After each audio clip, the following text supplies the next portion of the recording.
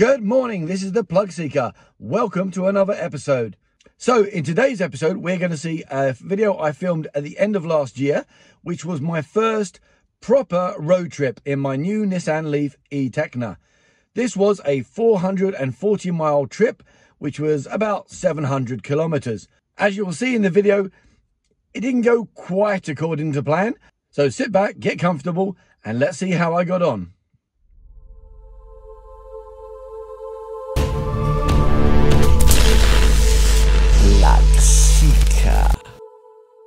Now, today I'm going to be doing a road trip. I'm going to be driving up from Surrey up to Edinburgh. And here's the trip here, which I've planned on PlugSeeker. I'll be looking to stop twice, or at least that's the plan. The trip today will be about 445 miles, or just over 700 kilometers. Now, the last time I drove up to Scotland was in February 2019. And if you're interested in seeing me do that trip, please do check out this video. The last time I did a Scotland trip was in my 30 kilowatt Nissan Leaf Ascenter. And as you can see, if you watch the video, it took me 6 stops on the way up and 5 stops on the way back. Now today, I'll be doing that in my newer Nissan Leaf e-Tekna, which is a 62 kilowatt hour. And I'll be looking at doing that probably in about 2 stops. Now, my experience of driving this particular EV gives me roughly a motorway range of somewhere around 180 miles. So I'll be arranging to stop somewhere around 150 mile mark. The first stop I'll be stopping at will be this one, which is an Osprey charger, and also somewhere nice to eat there as well. And the second stop will be at this stop, which is a FastNed charger. And this is next to the Angel of the North, which I don't even know if I've ever been there, so it'd be nice to go there just to see it. And the FastNed network is a network from Holland, which is really impressive. And it's all over the Netherlands, but there's only 2 in the UK. So this is the first time I'll be able to have a look at that. Now, last time I did a trip from Surrey up to Glasgow, I was noticing on the Nissan Leaf 30 kilowatt that the battery temperature did start to warm up as I was going. So it'll be interesting to see how this Nissan Leaf compares in terms of battery temperature. And I'll be doing some checks on Leaf Spy before I start, and also before and after I do a rapid charge.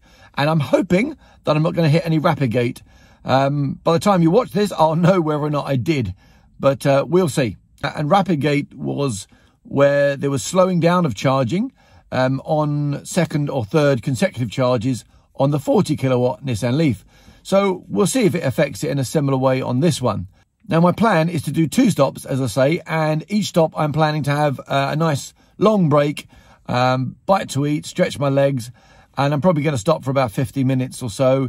So I'll get a very long charge while I have a nice break. I think if you're doing a long road trip, better to plan it in advance, take your time, and make sure that you stop and have a proper break on the trip. Break it up into as many stops as you need to stay comfortable and to stay fresh. Don't drive long distances and get tired. So I'm going to be taking today just for the driving, and I'll be doing a drive back where again I'll be staying overnight and setting off fresh in the morning. And I think that is the safest way if you're doing a long road trip, to be honest. So on this trip I'll be looking at the efficiency. I'll see how many miles I'm getting per kilowatt. We'll see how long it takes, and we'll see how the battery temperature changes during the trip.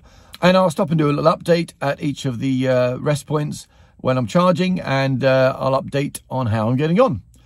So I better get started, and I'll see you at the first charger. See you in a bit.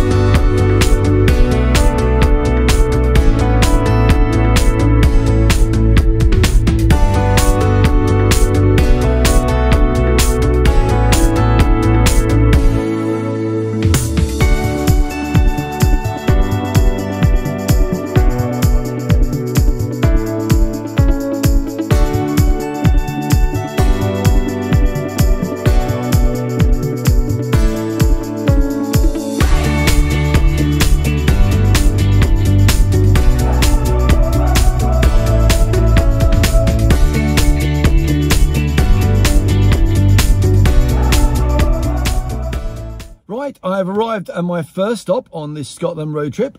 I've done 160 miles and I've stopped at an Osprey charger, which is in Newark. I arrived at 4%, which in this car on motorways, that's probably about 9 miles or so left. Now, obviously, I've been driving EVs for 8 years, and you get a feeling for how much range you have left in your car, and you know where you'll feel happy to push it and where you're going to err on the side of caution. And I had a quick look on PlugSeeker before I left, so I knew if there was any problem with this charger, then there were plenty of others nearby.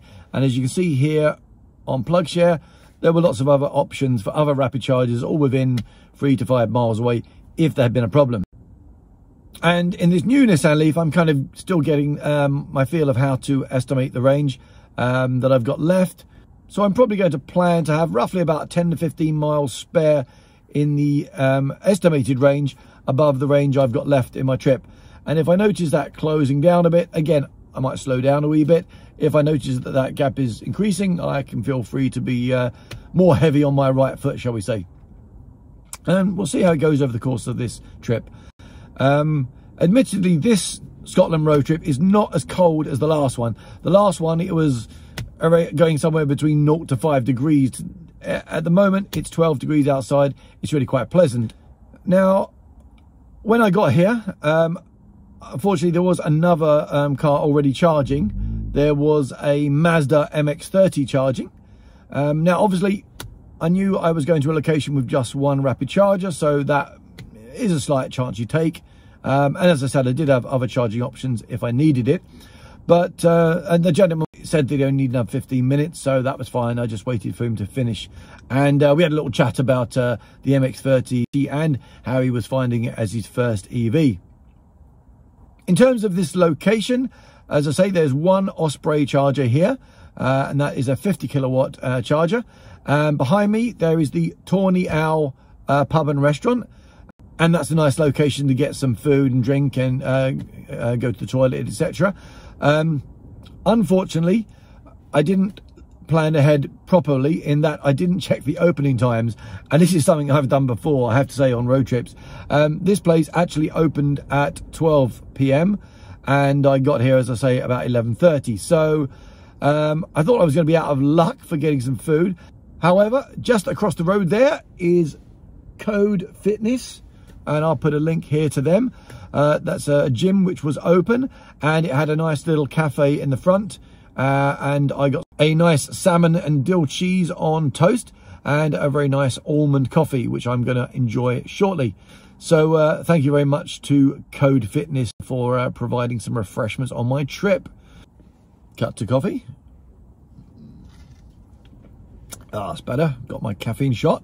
So the first part of my journey was 160 miles, and I think that is about the right distance, maximum distance really anyone should go without having a pause, whether you're an electric car driver or an ICE, petrol, diesel car driver, whatever, at least for 15 minutes, and if not, maybe a little bit longer.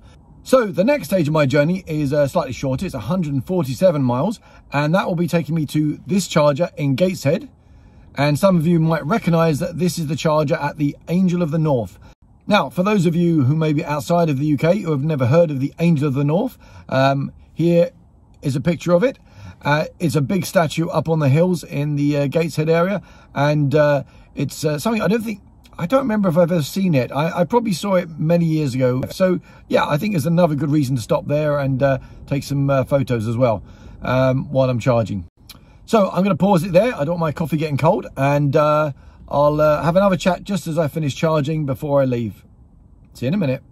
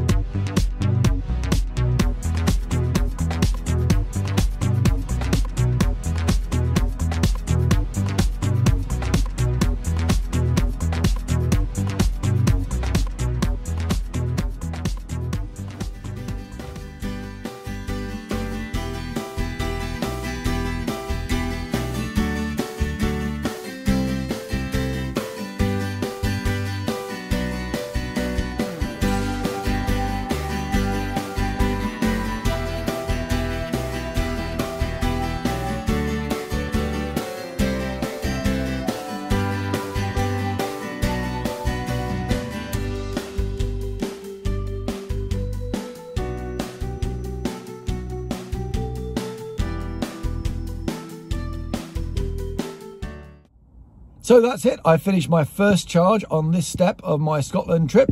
I charged up to 81%, which on the GOM should give me an estimated range of 165 miles. Now, the next stage of my trip is 147 miles, and that should give me a reasonable range of error. So, thanks to Osprey Charging for a faultless charge, as always, and thanks to Code Fitness and the Marston's Tawny Owl Pub for my lunch break. It did open about 20 minutes after I did that recording, and I popped in for a second coffee and a very tasty blueberry muffin. So I am ready, pumped, and ready for the next stage of my journey, and I'll see you all when I get to the Angel of the North. See you in a bit.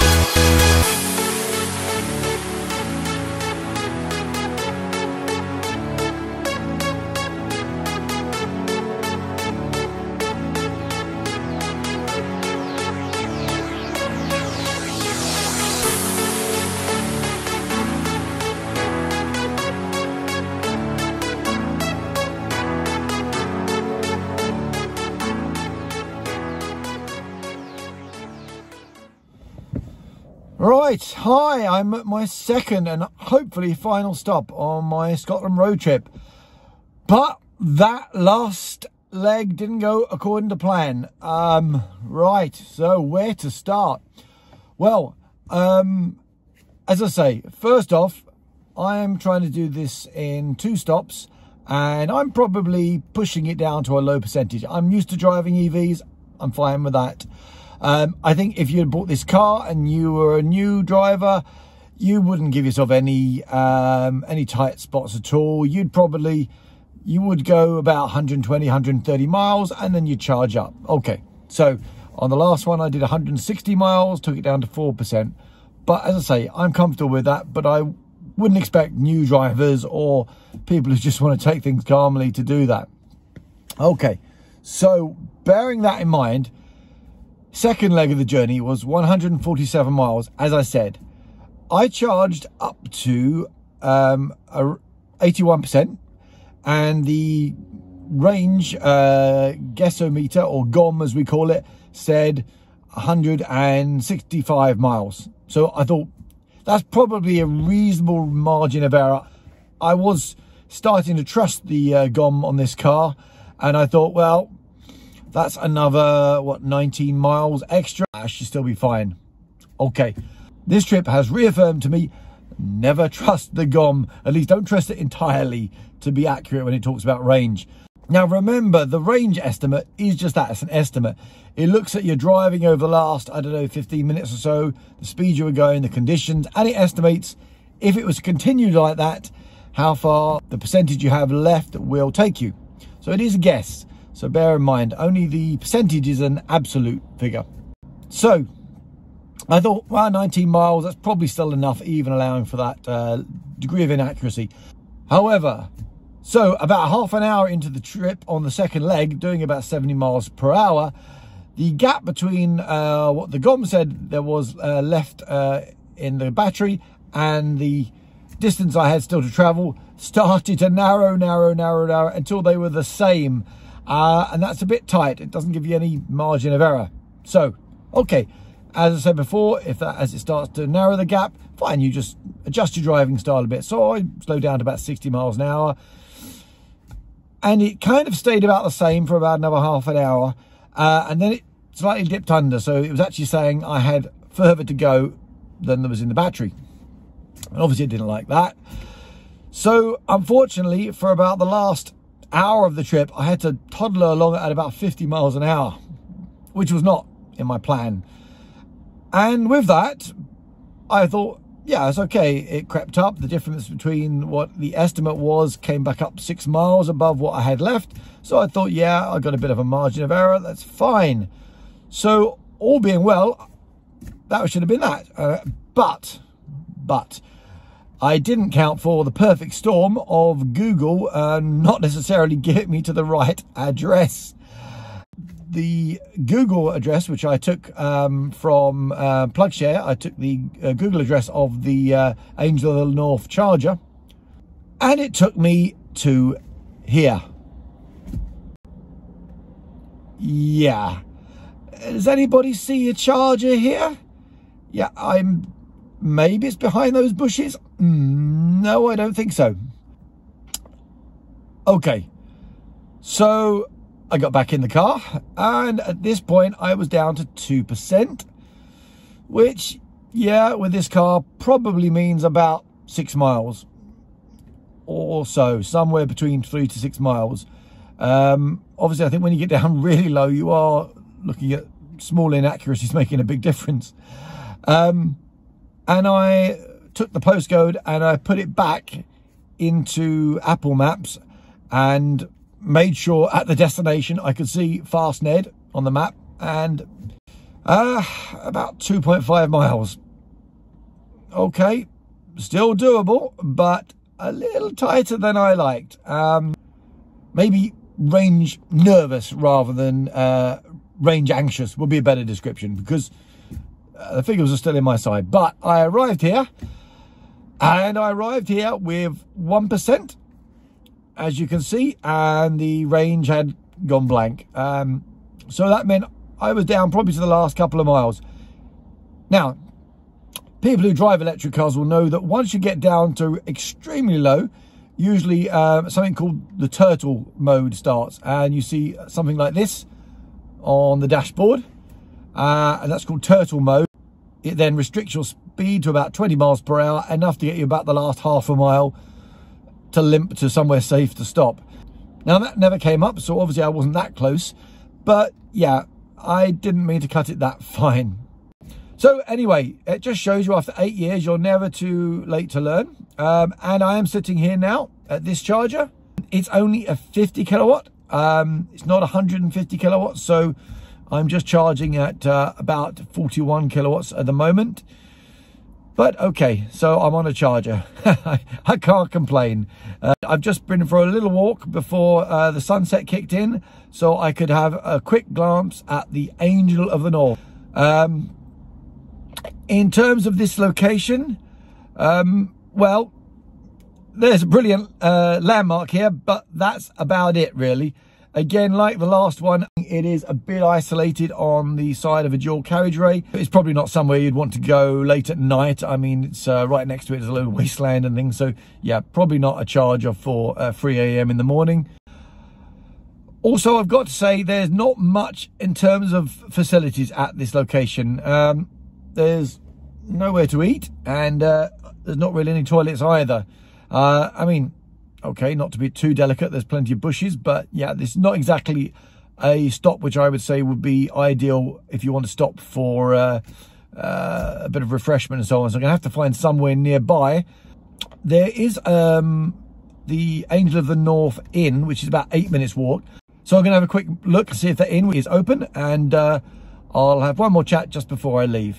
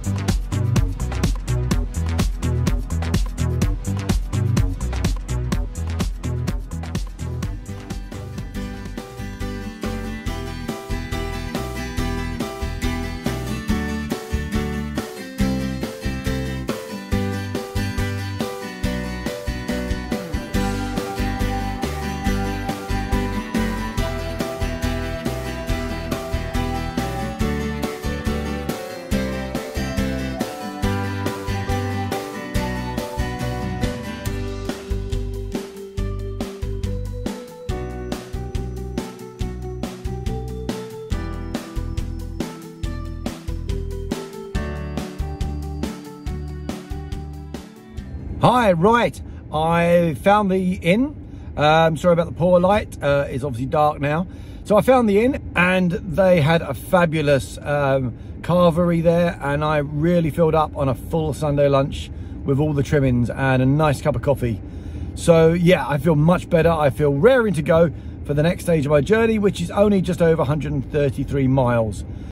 So I've left the car on charge for more than an hour actually, but I did make sure I left a need to charge sticker in my window, so if anybody needed to contact me urgently to get a charge, if they're more urgent than me, then they could have sent me a message. I always do that, but still, when I got back here, no one else is in the car park and no one is on the other charger, so that's fine. So I was thinking about it while I had my lunch, how to best estimate the percentage I might need on a long road trip, and I think this has been a useful road trip for getting to know my EV when I take it on long distance trips.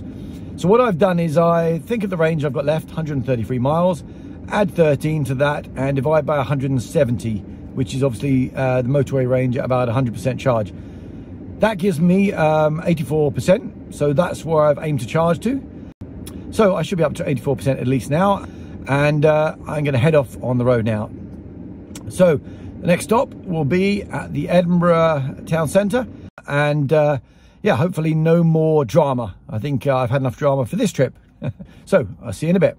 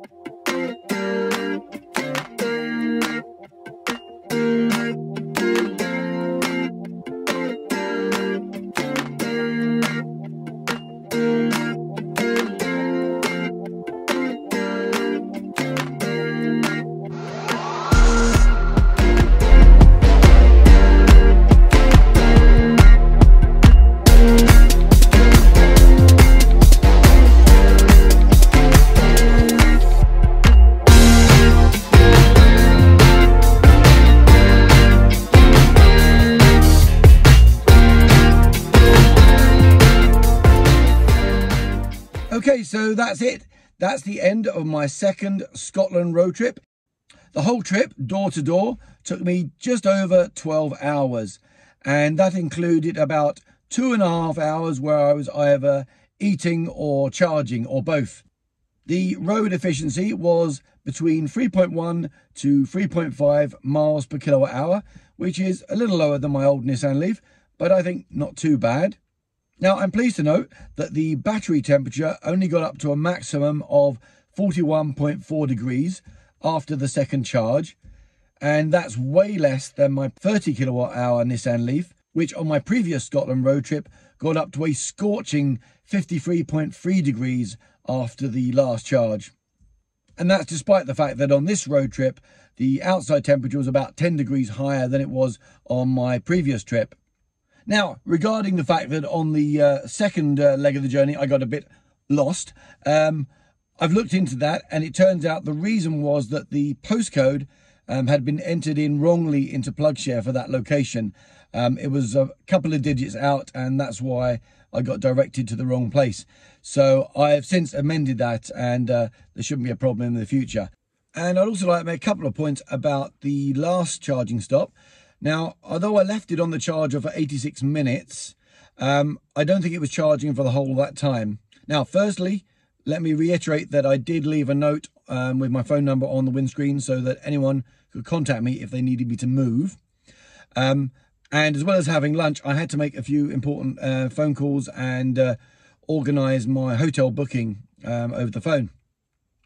So I actually spent longer than I expected on that stop for that reason, not because I needed to charge. And when I finished doing that, I didn't realise how much time had gone, and I looked back and it had actually already stopped charging. So I don't know, anyone who uses FastNed might be able to tell me, but I think maybe it may have stopped automatically after an hour.